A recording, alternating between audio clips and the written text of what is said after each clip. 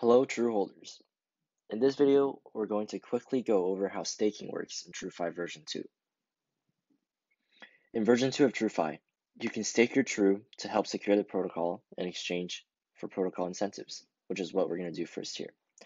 So I'm going to stake 500 TRU, and as version 2 is a completely separate smart contract, we're going to have to approve TRU spend again.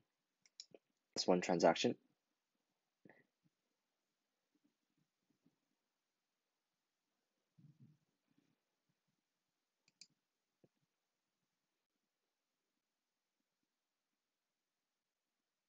Great. Now you can see here my TRU is staked.